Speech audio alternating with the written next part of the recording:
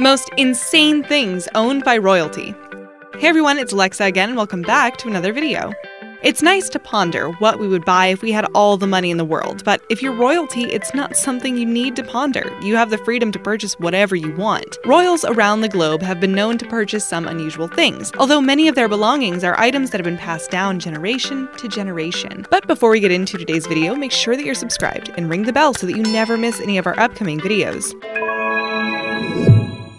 Free as a bird. Queen Elizabeth II has always been known for the corgis she owns, but she owns a lot more animals than a few fur babies. She technically owns all the unclaimed, mute swans on open water in England and Wales. She shares this ownership with the Worshipful Company of Vintners and the Worshipful Company of Dyers. The swans have been counted every year for the past 800 years. Hey, big spender. The royal family spend a lot of money, and a yearly list is drawn up to see who has spent the most money. Prince Charles and his wife Camilla like to splurge, particularly when it comes to traveling. Charles spent $474,878.02 on trips to India, Malaysia, and Singapore on the private family jet. He also took a few trips on the royal train, costing $26,000 on each trip. The financial year 2017 into 2018, Prince Charles spent a total of $11 million. Diamonds are a king's best friend. The King of Thailand is the proud owner of the Golden Jubilee Diamond, which weighs 109.13 grams and is a whopping 545.67 carats. This brown diamond is officially the largest in the world, and the exact value is estimated between $4 and $12 million. The monetary value is of way less importance than the historical value of the diamond. Discovered in South Africa in 1985, the diamond was initially thought to be really ugly and took 2 years of working in an underground room to uncover its beauty. Drink up. The royal family in England have very specific rules when it comes to accepting gifts from private groups or individuals, and alcohol is a big no-no. So it's interesting to note that the royal family has a booze stash valued at $500,000. They either bought all that alcohol themselves, or their personal friends believe they need a lot of booze. Between 2012 and 2013, around $120,000 worth of the stash went missing, so either the royal family were very thirsty, or it was nicked by the staff. A whale of a time. Queen Elizabeth has some very odd things in her possession, including many of the country's aquatic animals. There's a statute in place from 1324 which says the king shall have wreck of the sea throughout the realm. Whales and sturgeons taken in the sea or elsewhere within the realm, except in certain places privileged by the king. That law still exists today, and it includes dolphins and porpoises within 3 miles of the UK. Wedding bells. A wedding is by no means insane, but it's the money that is spent on the wedding that is totally insane. Prince Harry and Meghan Markle's wedding had viewers around the world glued to their TV sets. The cost of those few hours of entertainment for you and me? A 40% increase in the royals' spending the year of the wedding. The financial report doesn't exactly say royal wedding, but it is documented as other expenditure. She's loving it. Queen Elizabeth II owns a lot of expensive things, but one of the priciest items she owns is a McDonald's that was bought for £92 million. Okay, it doesn't quite work out like that, but the park that she purchased happened to have a drive-through McDonald's in it, so the McDonald's became the Queen's by default. It's apparently quite an amazing view from her bedroom window. The park, that is, not the McDonald's. Own the street. One of the most famous streets in the world is Regent Street in London, and you guessed it, it's the property of Queen Elizabeth II. It's 1.25 miles in length, and it sees the feet of 7.5 million people every year. Unfortunately, the Queen is not entitled to any of the rental income on that street, but we think she's probably good with that. Drive-by. When you're part of the Monaco royal family, you don't just own some of the casinos in Monte Carlo or the Opera de Monte Carlo. You also own your own car museum. In the 1950s, Prince Rainier III started collecting expensive cars, and by the time 1993 rolled by, he had over 100 exquisite vehicles and opened the collection up to the public. Some of the models include the Bugatti Type 35 that William Grover Williams drove when he won the Monaco Grand Prix in 1929. The museum is open from 10 a.m. to 6 p.m. every day. Enjoy the view. If you're taking a leisurely drive along the coastline of England, Wales, and Northern Ireland, chances are you're driving on private property. Part of the Queen's portfolio is just under half the coastline of those 3 countries. Fool's gold. The Sultan of Brunei is ranked the 4th richest royal in the world, with Prince Al-Walid being the wealthiest member of the Saudi Arabian royal family. His net worth is $18.7 billion, while the Sultan's is around $20 billion. He loves collecting cars and has an extensive car collection. He has custom-made Bentleys, Ferraris, Bugattis, and Rolls-Royces, including a Rolls that is completely coated in 24-karat gold. Home is where the heart is.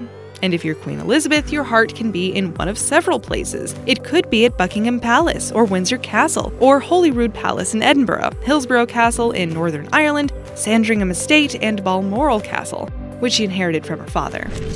Party like a royal. If you want to have a memory for a lifetime, go and party with the Swaziland royal family. Most of Swaziland's population survive on less than $1 a day, but it doesn't stop the royal family from spending lavishly. They like to flaunt their wealth on social media, and they've done the seemingly impossible, hosted birthday parties underwater. Don't think the citizens like it, though. Through SwaziLeaks, there's a great awareness being spread about the spending of the royal family. Life is short. Buy the bag. Queen Elizabeth is usually seen with a handbag hanging over her arm, and apparently she uses it to speak in code to her staff. But it's not just any bag. She loves the luxury London designer Launer as well as Traviata styles. It's estimated she owns about 200 bags, with each costing in the region of $2,500. Wedding bells. The most expensive royal wedding goes to the ruler of Dubai, Sheikh Mohammed Rashid Al Maktoum, when he wed Hind bint Maktoum. Their wedding cost $137 million and lasted a week. A brand new stadium was built to hold 20,000 guests, and 34 private jets were chartered to bring their guests to their special day. Cash is king. In this case, Queen, although I can't imagine why the Queen would need a tenor, but should the need arise for her to draw money, she does have her own private ATM machine in the basement of Buckingham Palace. It's courtesy of Coutts Bank and can only be used by the royal family. A lick of paint. Saudi Crown Prince Mohammed bin Salman owns the world's most expensive painting. He already owns a $300 million French chateau near Versailles, but it's not the most expensive thing he owns. Part of his treasure trove of items is Salvator Mundi, a painting by Leonardo da Vinci, valued at $453 million. The Crown Prince also owns a $500 million yacht, and he's worth around $10 billion. Interesting to note, this painting disappeared from 1763 until 1900, and when it sold in 1958, it only fetched around $125. Best seat in the house.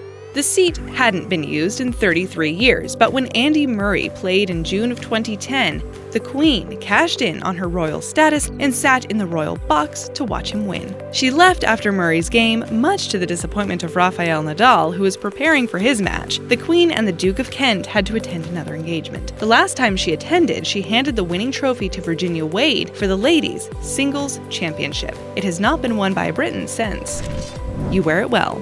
The story of the last Romanovs is well known, especially with the animated version of Anastasia. The family lost their lives to the Bolsheviks, and it was long believed that Anastasia had escaped. Sadly, that was not the case. The family, especially Tsar Nicholas II, loved extravagant clothing. Items of their clothing were put on display at an exhibit at the Victoria and Albert Museum in 2008. Items included long, fur-trimmed mantles, one that was 20 feet long, requiring 7 people to carry it.